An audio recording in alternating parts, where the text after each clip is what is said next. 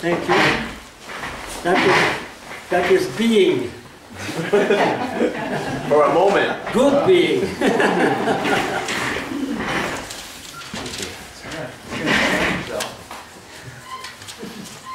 So we go now to number 31.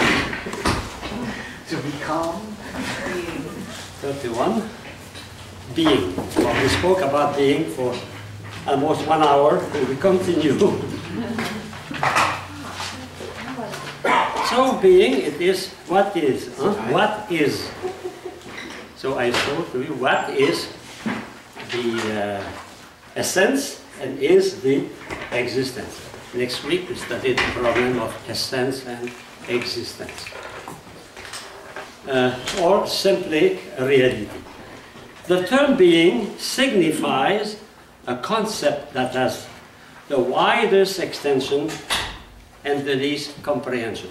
You remember when we study definition, what a definition, a concept gained in comprehension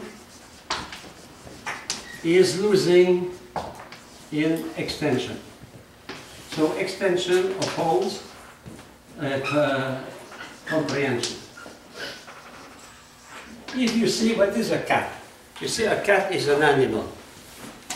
Well, that is very nice. If you see is a feline, immediately you restrain. Huh? So the more we understand the thing, the more precise it is, the less extensive it is, of course. Huh? Okay? So being is everywhere. Being is everywhere. So how being is, how we can arrive to the notion of being through our human intellect. Huh? You know, being exists for a cat.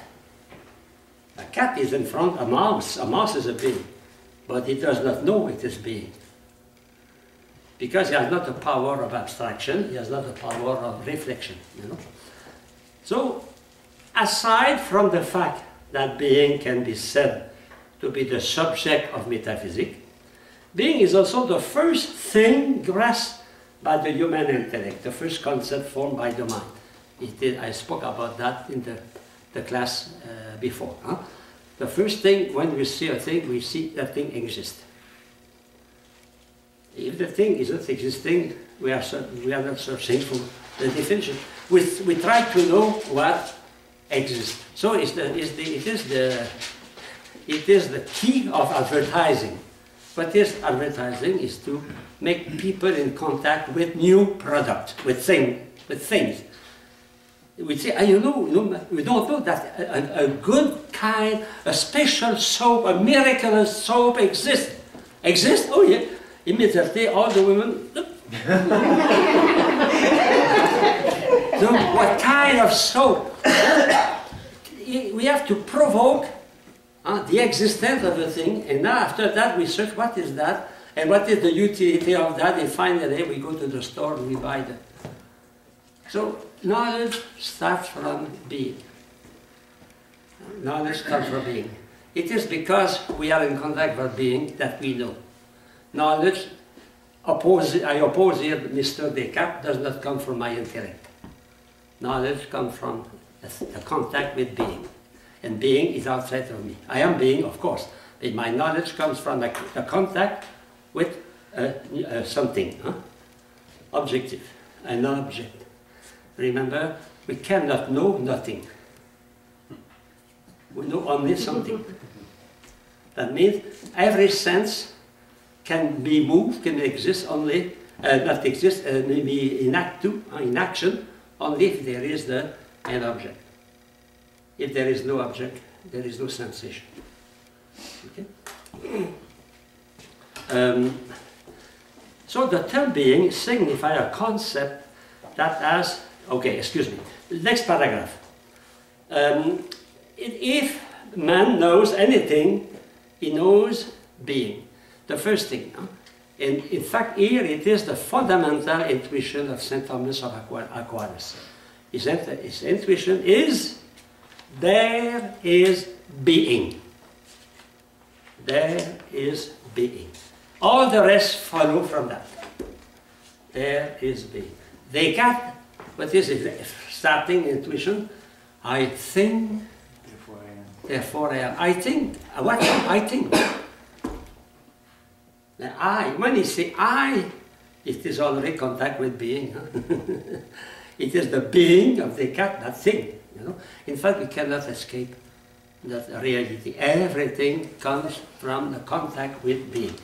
What is knowledge is to assimilate being, the form of being. We studied that on first semester. So, priority of the concept of being.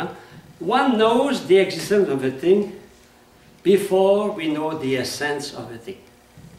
We know the existence before the definition of the thing.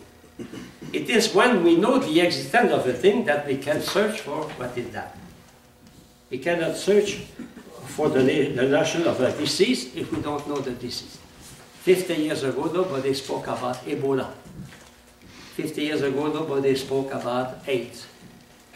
So it is when we are in contact with some reality, we are searching for the whatness, the essence of that reality.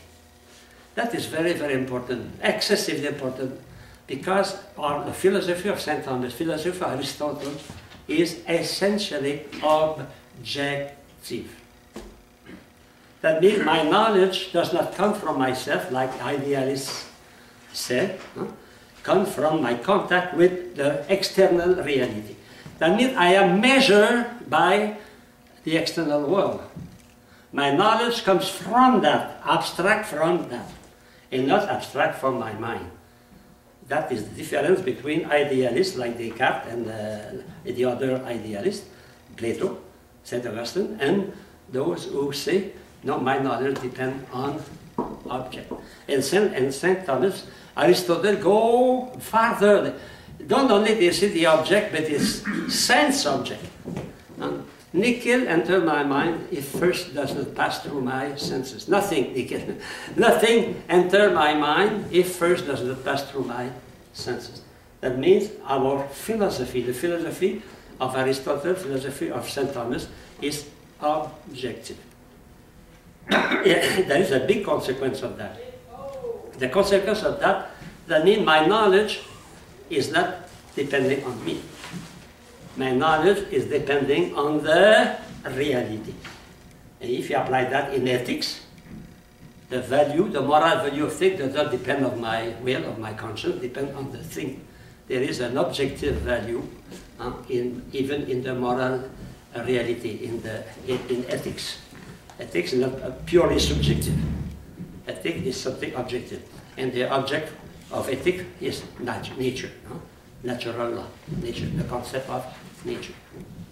And that, why we can affirm that? Because in our philosophy, we accept universal concept, the value of our universal concept. You remember when we studied before, someone did not accept that. For example, nominalist, the nominalist with Father Occam.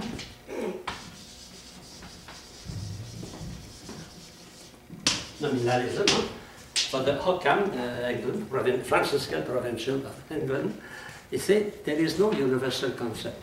There is only word, term, word. And everyone put under the word what he thinks. So that is the destruction of universal concept, destruction of majesty. And that is the source, the philosophical source of Protestantism is there. Is the denial of the capacity to have a universal concept based not on my own knowledge, based on the object outside of me. And the object in ethics is nature. Nature. Well, you have the problem, for example, we speak about marriage. Well, marriage is measured by nature. And nature is outside. It's something, I recognize nature, in all the creation, generation is made in a sexual way, okay? But I cannot say, no, that depends on me. It is, I decide what is marriage. I can marry two dogs, two cats, I can marry two males, I can marry two women. No, I put that on the same level. That is subjectivism. And subjectivism is the source of relativity. subjectivism, subjectivism, relativism, nominalism, and in economy, capitalism. But I don't want to hurt American. But in fact, capitalism is promoted by Protestantism, by nominalism, by the personal interpretation of the reality. You know, it's not a common good; it is my own interest. You know? Individualism. In fact, nominalism is the source of individualism. If we accept a universal concept, we can be together. If there is no universal concept, we are separated. There is only one Catholic Church and 2,500 Protestant churches in the United States. Because of that, okay? So here, why I say that part is important? Because the philosophy in which we are, scholastic philosophy, or I will not say Christian philosophy, but Aristotelian philosophy taken again by St. Thomas, all that is centered on the object. The starting point of my knowledge is my knowledge from the Word. I receive my knowledge. I don't put my knowledge in the Word. After, yes, but not first. The way we know from the Word. For example, men for 1,000 years, they observe birds. And finally, they understand why birds fly, and after that, they can put what they know from the observation of birds into plane, you know. But we don't create from scratch. We create from the law of nature, and those laws of nature are not in us. They are in the reality. I don't put my knowledge in the reality, but I receive my knowledge from the reality, from the object, from being. Okay? So, 31.1.2, priority of the concept of being. Okay, we spoke about that already. Consequently, the first judgment is a judgment of existence, to be or not to be. In fact, Shakespeare was a great metaphysician. To be or not to be, that's the question. Before judging, affirming that thing is good or not, such and such, and before I say John is a good golfer, I must know that John exists. After that, in fact, every judgment is based on a judgment of existence. Okay? The concept of being is not only chronologically prior to all other, it is analytically prior, insofar as every subsequent concept is some modification of the first concept. In fact, when I affirm something about any object, any subject, I affirm a predicate applied to a subject, all the time it is a kind of analysis of the reality of the subject. In the first reality of the subject, it is exists. Because the subject exists, I can say he is Catholic, he is American, he is a golfer, or he is a seminarian, or he is etc. You know? But the first thing, and the verb to be, express existence. Not only to be is a link, we saw that in logic. Huh? Not only the verb to be is a link between a predicate and a subject, but the verb to be expresses also existence. And in fact, when I tell the truth, what is the truth? Is the correspondence between what I think and what it is in the reality exists. The measure of the truth is existence, being. You know? See if what I think corresponds with that exists, I am true.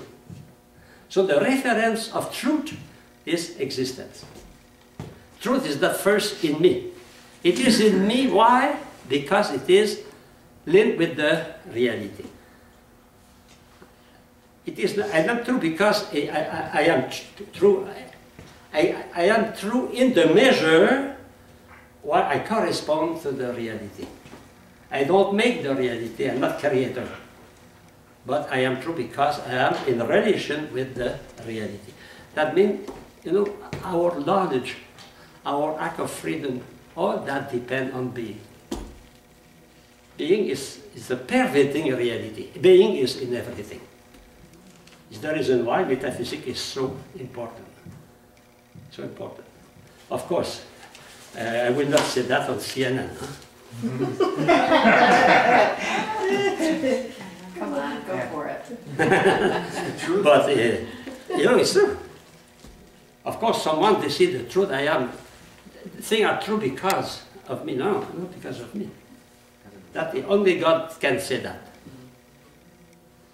Because He's the creator of things. Huh? We are true because we are in harmony, we are in correspondence with the being outside of us. So the recognition of the awareness of what is initially grasped in sense of experience, there is something, underlie the formation of the concept of what exists, what is there, what is present to the senses. So everything known by man implies the idea of being. In fact, with this knowledge, it is to be united with being. The form, we saw that first semester, what is knowledge? It is to receive the form of thing in my mind. That form is valuable in the measure the form exists in the thing. It exists in mind. The same form. Communion, you remember that? Knowledge is a communion, international communion between the form of thing and myself. Okay? When I say the form is not a square, it is the idea which is in the thing. For example, this desk here is made with wood, but the wood is informed by an idea, the idea of a table, the idea of a desk. And in my knowledge is true. I am true when what I think corresponds to what you see. I have the idea of a desk, that is a desk. Okay? If you go to the carpenter, you say, I need four chairs. I need 4 chairs. Prepare me 4 chairs. And when you come one week after, he gave you 4 beds. That means there is no correspondence between what he thinks and what you think. You know? Is that, and you say, that is a chair. It's not a chair, it's a bed. You know? So the truth is depending, not first on the subject, depending on the object. I am measured by the object. And that is totally opposed to the concept of relativity. Not relativity, relativism. Huh? Relativism, the truth depends on me, don't depend on the thing. Right? Okay? The concept of being itself tells man the least above anything, but it also tells him something of everything as the first concept. That means, in fact, the concept of being is the poorest concept. If you teach literature, you teach how to write. You will say to your student, avoid the verb to be, avoid the word thing. But in philosophy, thing is the most universal, a thing. But it is the poorest. Because it expresses everything. Everything. Everything. We say that, everything. It's the universal, but the poorest idea. But in fact, that poorest idea is the beginning of my knowledge. I depend on the poorest idea of what is a thing to know. Because if there is nothing, I not know. It's interesting. It's apparently contradictory. The first thing, the first reality I know, it's only a thing. What is the word thing? Something existing. And every knowledge starts from that. You know, by a comparison, it's like the fetus, it's like the first cell. The first cell. The first cell is thing. There is a thing, there is something. And all the rest start from that. It is true for ethics, it is true for physics, chemistry, biology. We start from the little thing and little by little that grows. So the being seems to be very poor at the same time being is so rich. Being is for is for an atom, and being is for God. And we arrive how we can explain that. And we'll see that in a few minutes by analogy. Huh? We use analogy. Okay, so everything knows by man implied the idea of being. I go to the next page, 206. Number 31.2. Many kinds of being. Yes. Sometimes being designate positive being. Sometimes being designate propositional being. Sometimes being designate logical being. So being can be considered at three levels. Positive, that means facts, extramental existence. Something existing independently of my mind. That is the first we call positive being. Existing outside of my mind, independently of my mind. Okay? Since the concern of the metaphysician is with positive being, what interests us, it is what exists, with what enjoy existence independently of man's knowing is concerned with whatever has essence. That means everything that exists is something, and because I want to know the essence of that. Man is interesting to know what is a galaxy. Man is interesting to know what is a microbe, what is a germ, what is an atom, what is a neutron. It's interesting in the scope of the knowledge of man, from the atom, electron, to galaxy. Everything interests man. Why? Because everything is being. And what is knowledge? Knowledge is to discover being. To be in communion with any kind of being. I saw recently on French television, from France, TV5, a program 1 hour about spiders. Wonderful. Absolutely, I said that I should have that for my class on philosophy of God. It's a marvel. Sometimes they seem horrible, but they are so special. Even the most horrible. I discovered that a spider can have 6 eyes. I never knew that. 2 in front. So that's sometimes I tell my students, why God did not create that with 2 eyes here and 1 behind? But he did. They call teachers. We have that today with the car. Huh? But you know, 6 eyes. So, but that is being.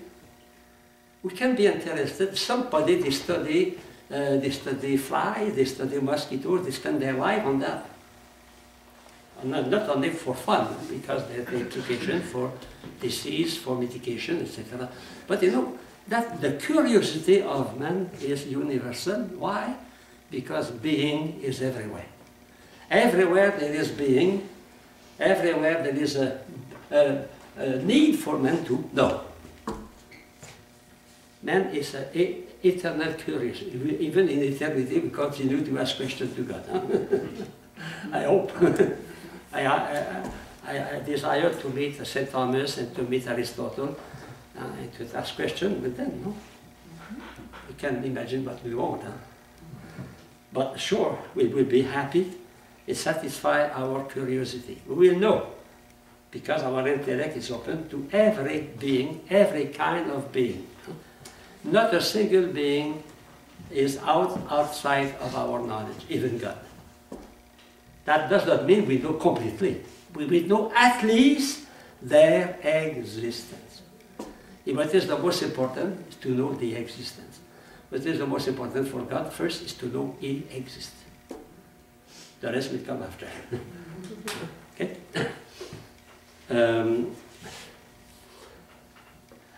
Okay, after that. Positive, propositional being. Well, for example, Uncle Sam needs you. Uncle Sam exists only as a figure of style. Huh?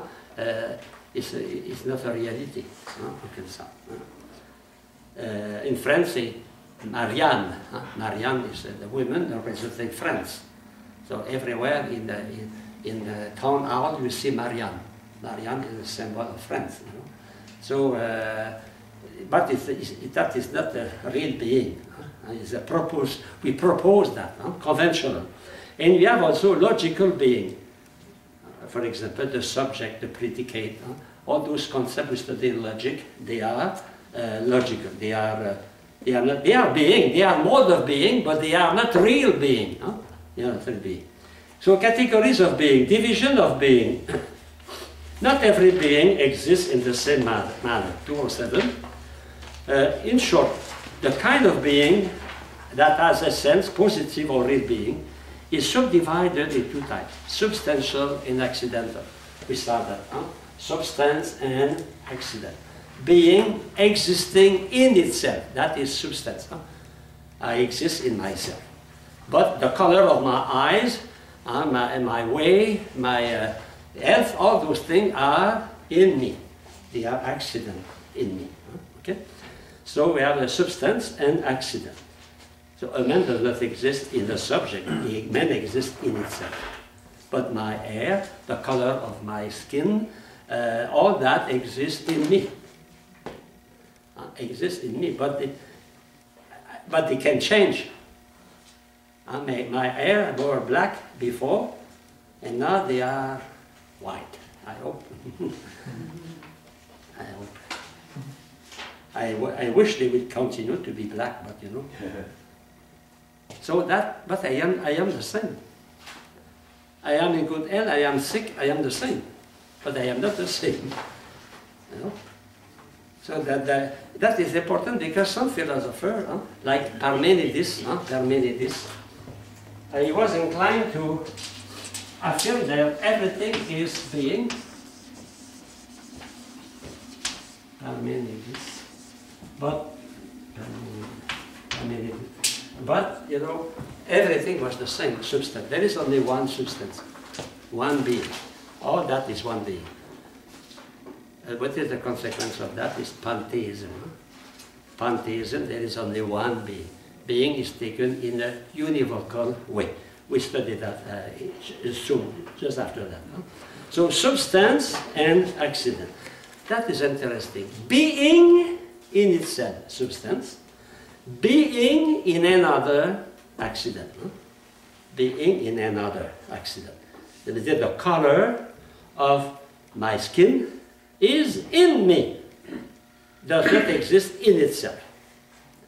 If you go to the Home Depot, you say, I want to buy 5 pounds of green, 7 pounds of black, and 3 pounds of yellow. What will happen? They'll escort you to the door. You will say, we don't sell color, we sell paint. Huh? Paint. The color is not exist in itself, exists in the painting. You know? Substance and accident is the same for us. Huh? Okay? So accident has no autonomous existence. They exist in the substance. But both exist, both are being. So what is the question? Is being an univocal term or analogical term? If being is univocal, only one meaning, so there is no difference between substance and accident. But we cannot accept that. So we are obliged to say being is analogical term. And is the reason why we have to study analogy. In fact, we cannot study metaphysics without studying what is analogy. Anyway, all spiritual realities are known through analogy. All the notion, abstract notion, all. Because we know only through our senses. Even our abstract term, for example, the word form. You watch NBC, CNN, and and the ABC, news. You receive news. You receive forms. We call that information. But the word form is abstract, but at the same time it comes from the first sense or meaning of form, round, square, you know. So our language is filled with analogy. Filled with analogy. Even the Bible. The Bible is a series of analogy. Parable. Look at the gospel. Jesus used analogy, comparison, parable. Why? Because we know through comparison. Because we have no direct knowledge of spiritual reality, immaterial reality. So we use a word. I give an example. When a man is dying, for example, when Jesus died, we say in the gospel, he dismissed his spirit. He lost his last breath. Spirit. What is a spirit? Means breath. So when we speak about the Holy Spirit, we make analogy. Nobody saw the Holy Spirit, no? No? But we have the idea of breath, of wind, you know, of something, you know, we cannot catch it, but he is everywhere, the wind, you know. And we use the word spirit, ghost. It's better to say spirit than ghost. Holy Spirit. So our language, every day you pray, our Father who art in heaven. What is that? Analogy. Our Father. So you call God Father. And how we can know God is a Father? Only through experience of a Father on earth. That's the problem whose children has a father who abuse them. Huh? Or they have no father, they are only two mothers. So we say after that, who are in heaven. And now we look at that. Heaven. But the one in Australia, he say, who are in heaven.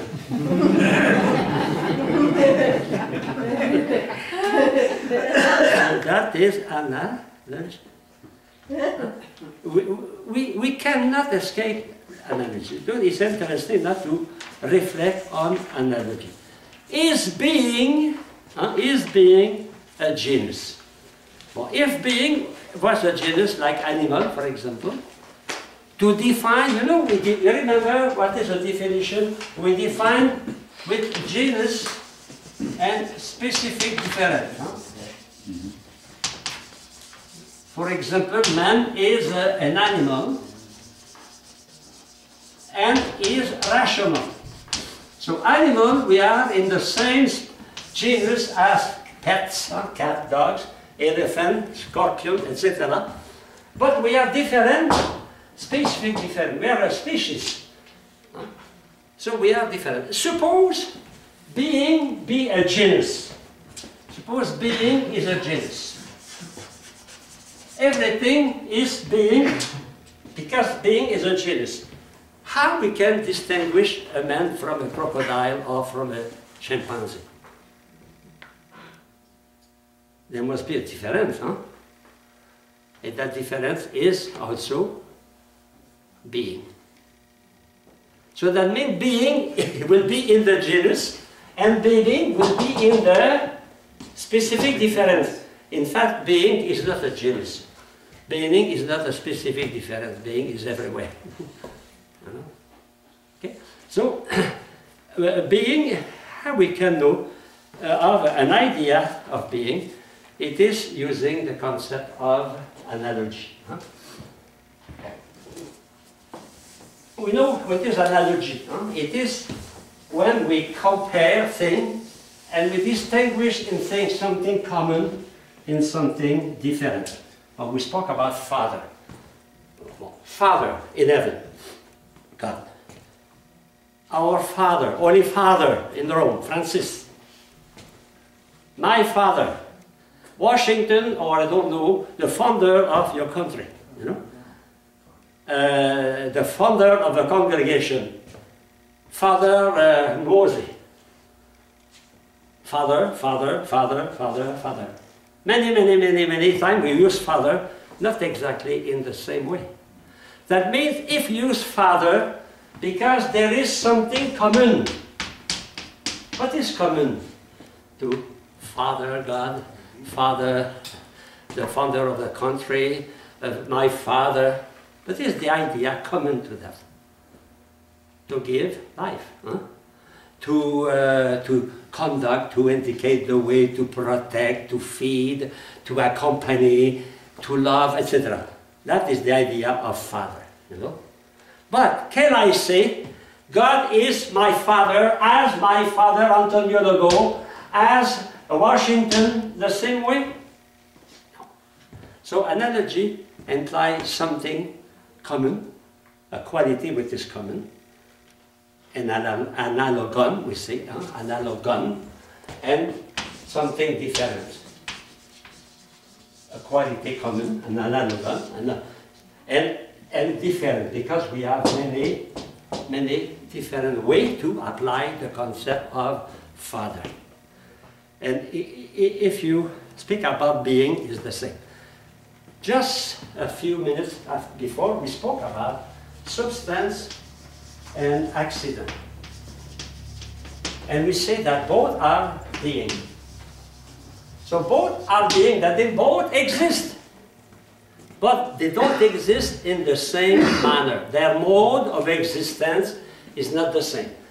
Substance is being existing in itself. That is substance. Accident is being existing in another. But both are being, but not in the same. That is analogy. Huh? Analogy. Okay? So I go to page 209. Well, here we have being, and all that here, all that is being.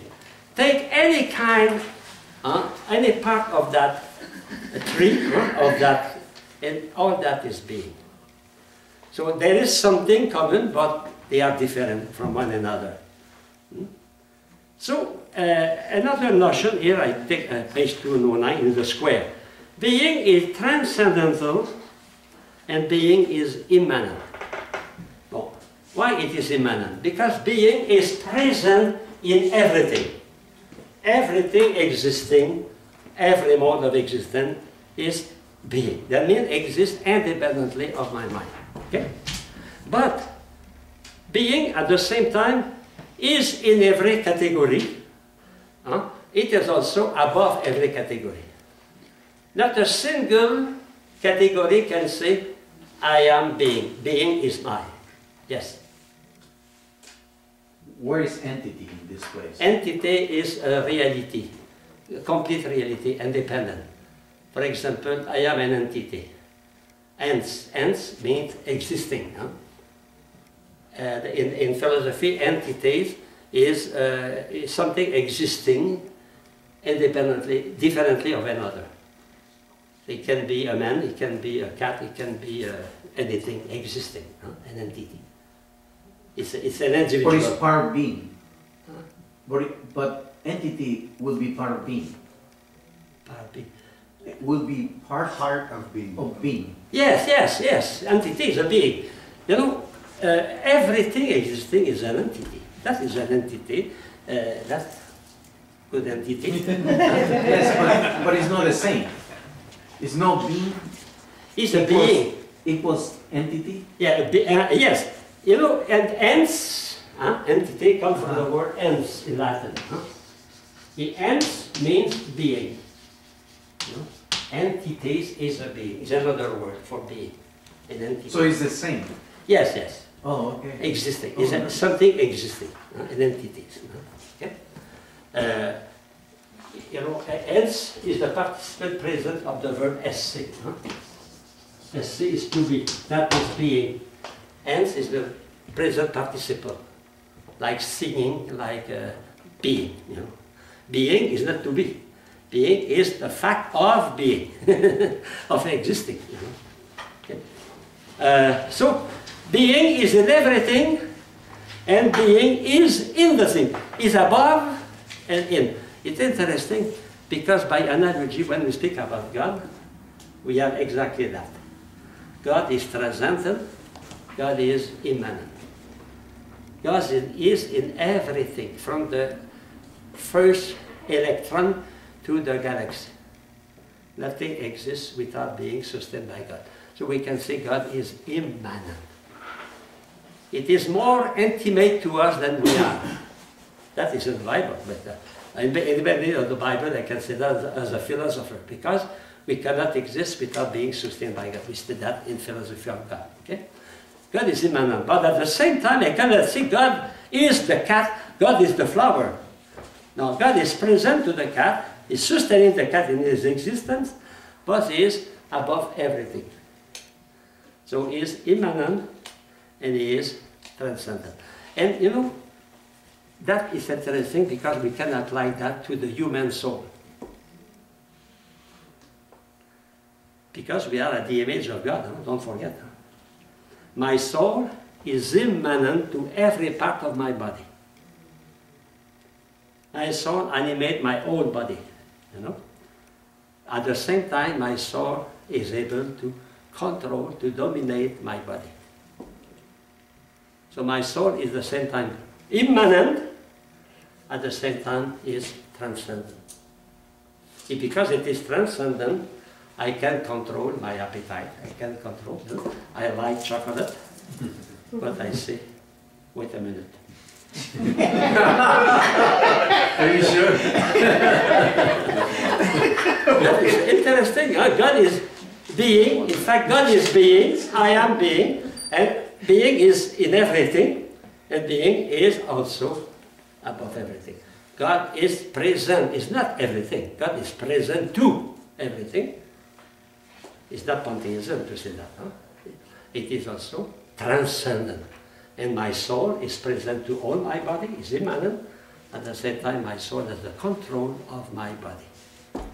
And that is quite different from a dog. Never the dog will say, you know, today is Friday, I will not eat that steak. No, the dog, when you see a steak, he will not hesitate. Huh? He has no skill close. Huh? Okay. Next page.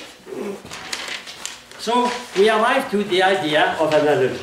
So I will consecrate the rest of the class to this, to the idea of analogy. I told you in the precedent class that analogy is omnipresent in theology. Analogy is omnipresent in the Bible. Analogy is almost omnipresent in our own language. We use a lot of analogy without thinking about that. Because the formation of many concepts comes from analogy comparison. Okay? So here we come back to logic. Remember the three ways a term can be used. It can be used as equivocal. It can be used as univocal. It can be used as analogical. Equivocal, we remember the term has exactly the same meaning. For example, animal apply to man, to cat, to bird in the same way. We are not more or less animal than a cockroach. We are animal. Okay? That is univocal. Now, excuse me, no, excuse me, that's univocal. Oh, I'm tired. Unique, huh? Only one. Vox, word, vox. The way we stop with stick, vox. Okay?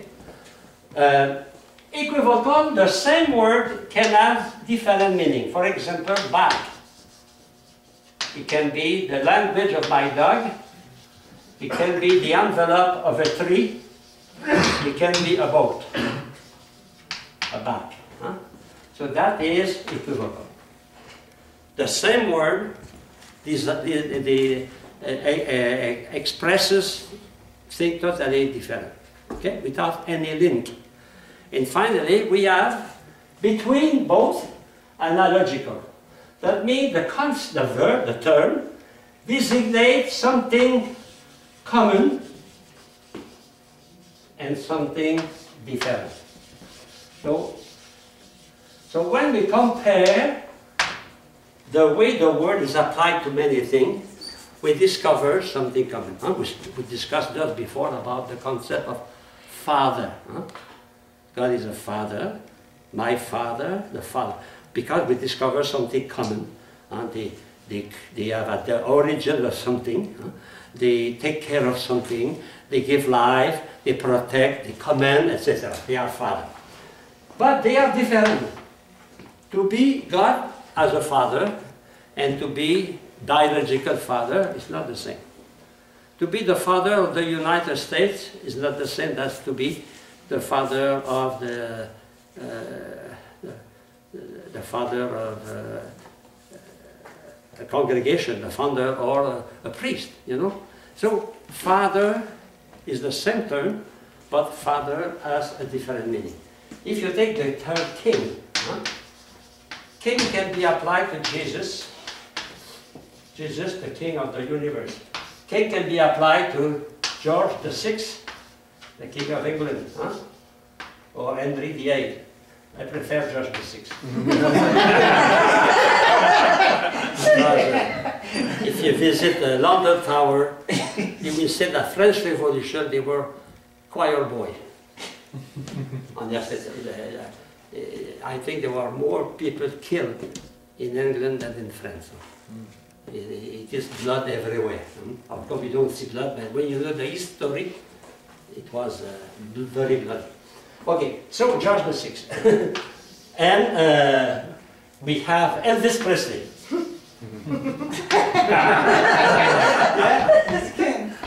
The king of rock and roll. Remember?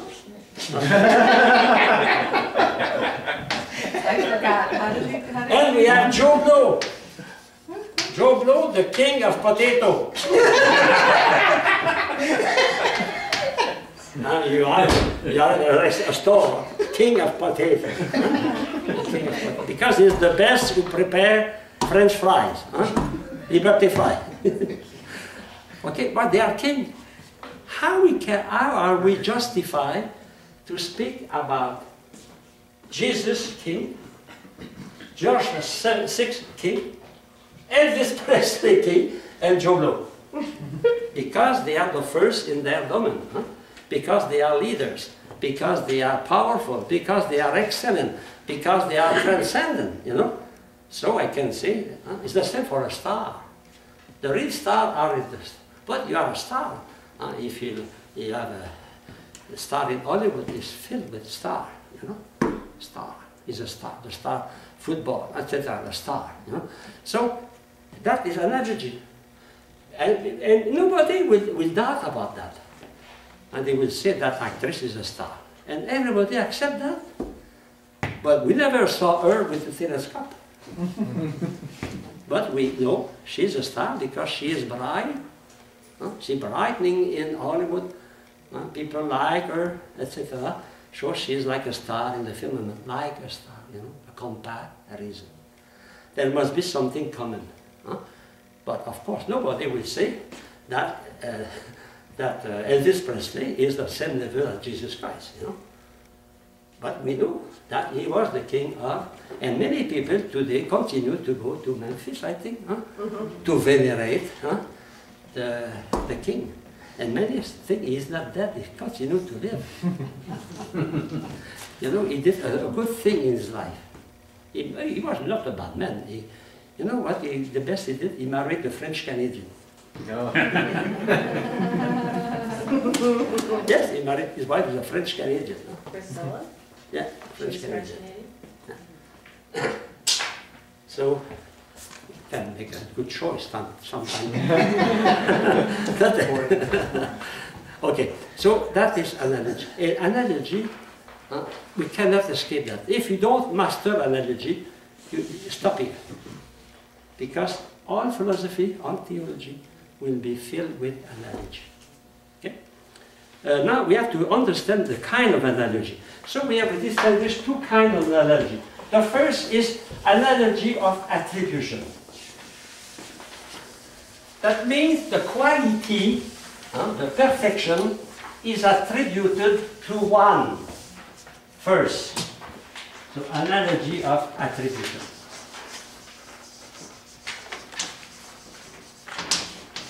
The classical example is health, healthy, health. Okay. That means the quality, the analogon, the quality is, strictly speaking, really in one analogate, in one reality. Where is, strictly speaking, health? Health is in the body. Health is the body. I am in good health, no? So strictly speaking, health exists, stays in the body. So health is linked with the body. But we say healthy can be applied to food, can be applied to sport, can be applied to medicine, medicine, remedy, can be applied also to the color of the face of a person, etc.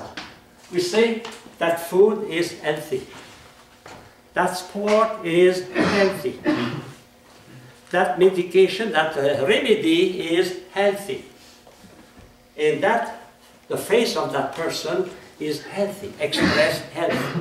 Where is health? In the body. And if we can say the food is healthy, sport is healthy, because each one has a relation with the body.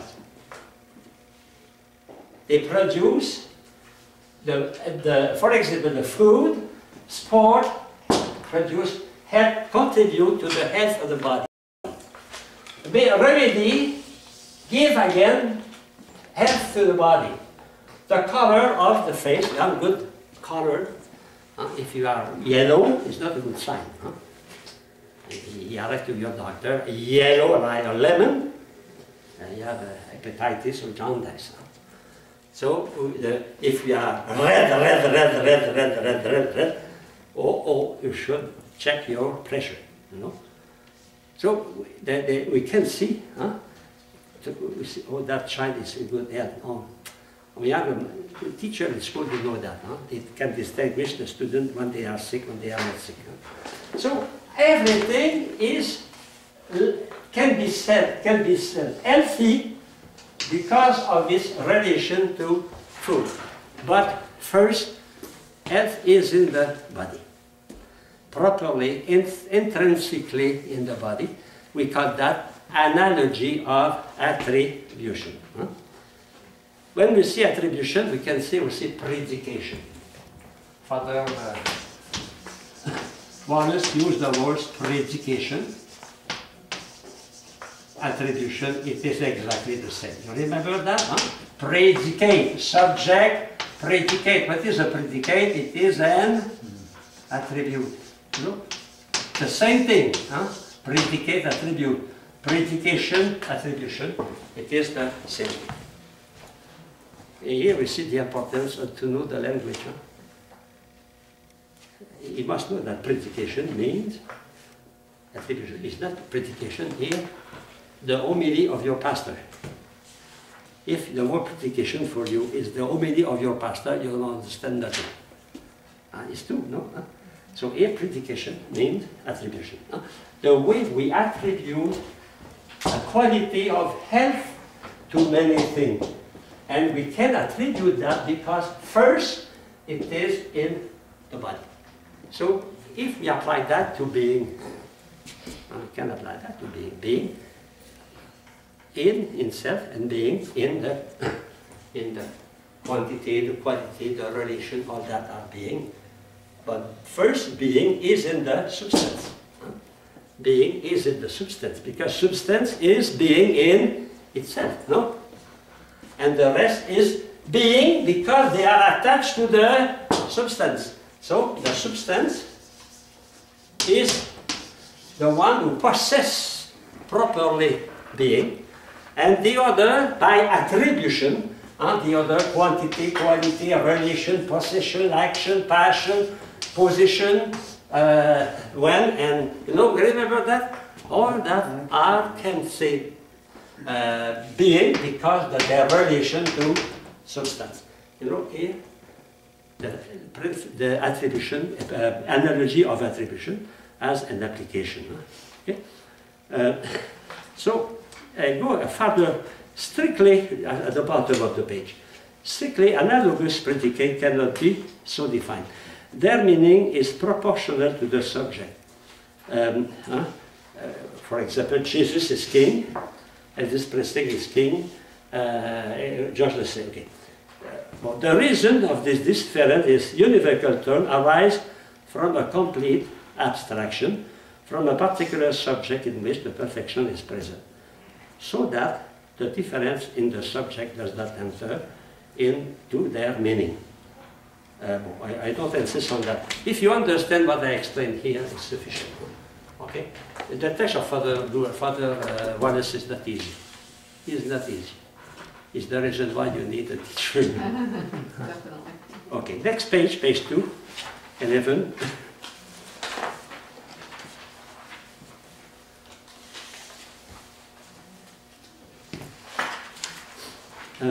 I spoke about substance, accident.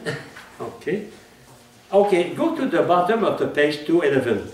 We have the primary or principal analog, the one which chiefly or more perfectly has the compared perfection. For example, here, the body is healthy. In the secondary analog, they participate in the first by linked with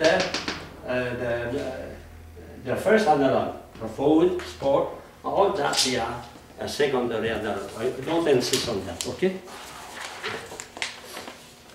So, being can be applied, for example, being can be applied to man, can be applied to a cat, can be applied to a tree, can be applied, everything. Not in the same manner. Alors, when we study philosophy of God, we will see that God is being assez. That means being by himself. He exists by himself. He does not depend on another. Being assez. And we are being ab alio, by another. But both of us, we are being. And to make a difference in English, when we speak about God, we put a capital B. Being and being. God is being, and we are beings. Both we exist. What is the meaning of being existing? God exists by himself. He depends on nobody. But we exist depending on another. But we exist. So that is analogy. Okay? We have another application, goodness, something good. God is good, my mother is good, and orange is good, chocolate is good, charity is good, etc. All that is good. So there is something common, but something different. And if we want to apply that, we can say, the goodness exists in itself in God. And we share in His goodness, everything share in the goodness of God. So when we study philosophy of God, we use that analogy. Because, our knowledge is founded on that. Okay? But causality, the same. We have many kinds of causality. We have efficient causality, material causality, formal causality, and final. All that are causality, but each one is different. They are causes. They express a link of dependency, but not in the same manner. Okay? Page 212. So I already explained attribution. If you go just after extrinsic and intrinsic attribution. I will try to explain that a little bit. The analogy is called extrinsic attribution when the perfection is predicated properly and intrinsically only of the only primary analogate here, and not of the other. That is, we call that extrinsic attribution. That. Intrinsic attribution. The analogy is called like that when the perfection, the quality, is predicated properly and intrinsically of all analogates. All analogates. For example, being attributed to substance and being attributed to accident. They are being, intrinsically being, but not in the same way. But they are intrinsically being. You know? They are not purely extrinsically. They are a part of the being. You know? My way, my color, all that is not my essence, but is a part of my being. They are intrinsic to me. Huh? They belong to my being, to my I, huh? To my what I am. Okay. Okay. Now, proportionality. So I explain you analogy of attribution. Bon. Return the example, the classic health. Huh? Health is my body, but health can be in the food, can be in the sport, can be in the medication, etc. In sleep, can that sleep, huh? Sleeping. Okay. Now, the other is proportionality, analogy of proportionality. Well, we use that in mathematics. And can help us to understand. We can write A is to B, C is to D. It is an analogy of attribution, proportionality.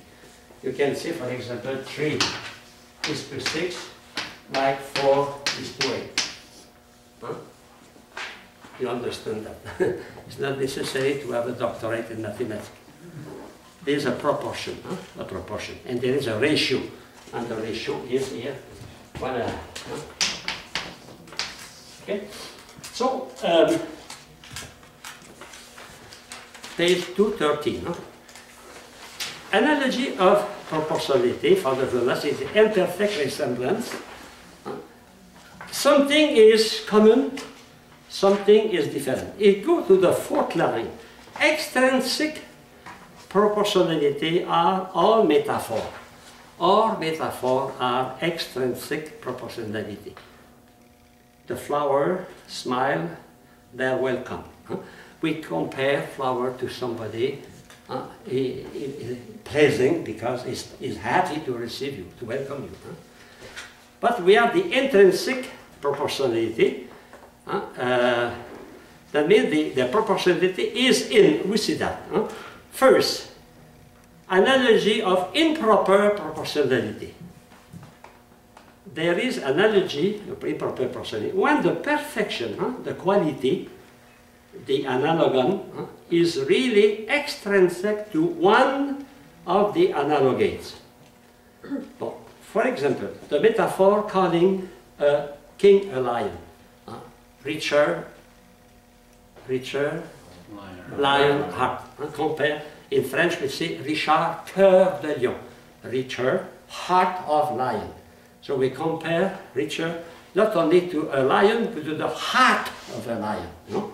That is a metaphor. That is and it is improper because the quality is outside of the lion. No? It's not the same to be a king and to be a lion. But make a comparison. You know? We call that a metaphor. In Cameroon, the club of the famous club representing the country is called les Lions Indomptables. That means lion who can never be tamed, dominated. the untamed lion. That is a metaphor. Huh? It's an analogy. We use analogy like a metaphor is currently in our language. Huh? It's used that many, many times. So, if Father Mulder gives you a definition of extrinsic analogy, it is a resemblance or comparison in which the analogous note, the quality, is truly intrinsically properly present only in the principal analog, but is outside the other analog, and is said of them only because of some relation to the primary analog. Metaphors are there. Metaphors are there. So the reality is properly in the man, in the king, but it is improperly in the lion. So we compare the strength, the courage of the king to the strength, the power of the lion. Okay? Metaphor. But what interests us, it is proper proportionality. That means the quality is in everyone. There is something really common. A proportionality. For example, when we speak about the king, Jesus Christ the king of England, Elvis Presley the king of rock and roll, and Joe Blow the king of potatoes. Dairy Queen, the Queen of England, the Queen of Heaven, and the Queen of the Dairy. Burger King. Burger King, exact, Burger King. You know, if you look attentively, we use a lot of metaphor, a lot of analogy in our language, okay? Oh, I continue here. So the analogy is called properly when the perfection found properly intrinsically in both analogy. For example, a vision is to the power of sight, like simple apprehension to the power of the intellect. Huh? So it is actuation of a potency. Huh? My vision is putting my sight into act. I can see act is to potency, like vision is to power of sight. So when I see, I put my sight into act, you know. When I understand, I put my sight into act.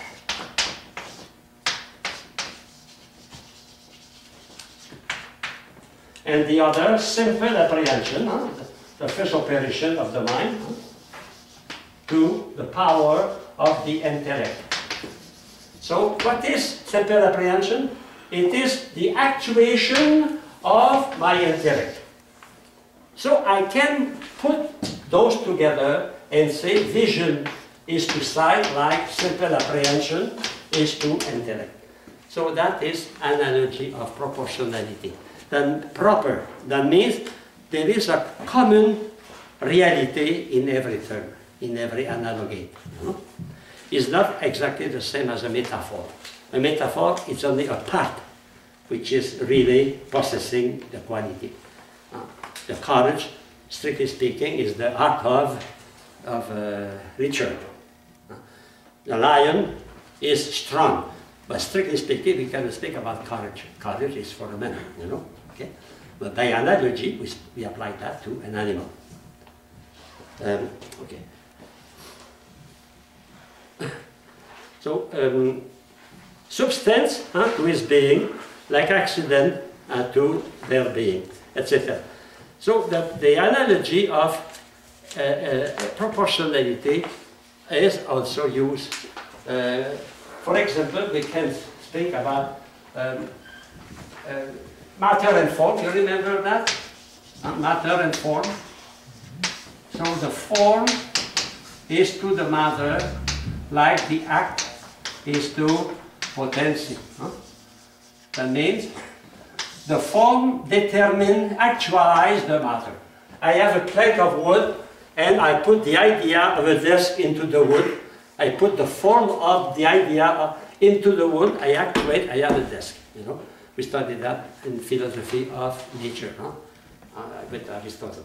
So that is, and it is analogy of and the definition of the soul, if you remember that, probably you remember that. Huh? There is two definitions of the soul for Aristotle. The soul is the act of the body,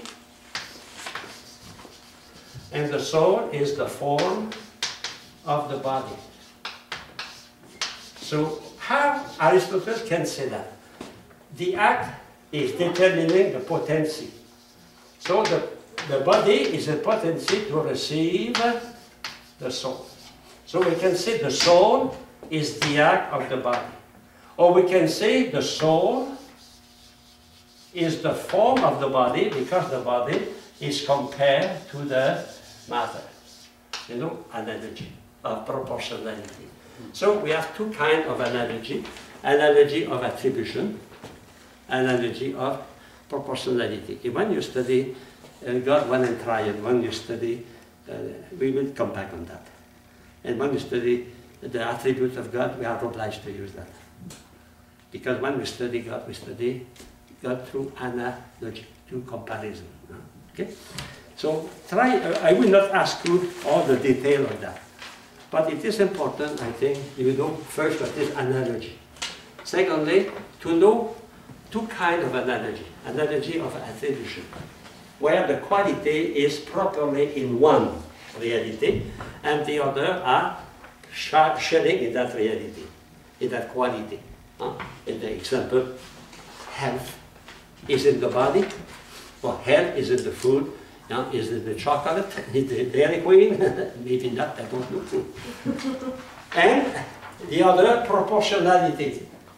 My father, God is father, my father, etc. Obviously God is king, Jesus is king, George VI, and this Presley, Joe Blow. You know, try to seize the two kinds. Huh? And the characteristic of proportionality of attribution is A. Huh? The model is A is to B, like C is to D. Huh? That is the model of analogy of proportionality. Two kind of analogy. So if you know that, you will be able to understand easily the rest. Okay? Have a good week.